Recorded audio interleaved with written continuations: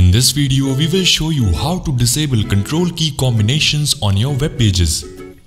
If you don't want your visitors to press Ctrl+C, Ctrl+V, Ctrl+X or any combination related to control, then in that case log into cPanel and then go to File Manager section. Now from here, go inside public_HTML.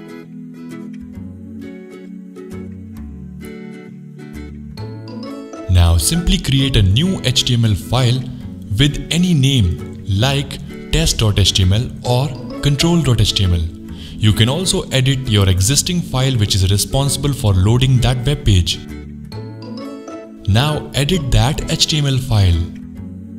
Now from here, enter the given code and then click over Save Changes. This code will disable the control combination everywhere. You can also write this code inside an existing HTML website.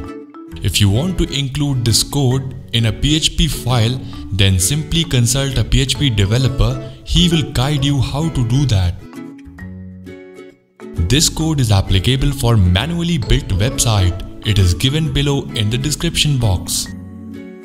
Finally, click over Save Changes and now open your website in a new private window. You will find that if you open that particular page where you have applied this code, you will not be able to press any button combination related to control. Even if you try to press that combination, you will get this kind of JavaScript pop-up.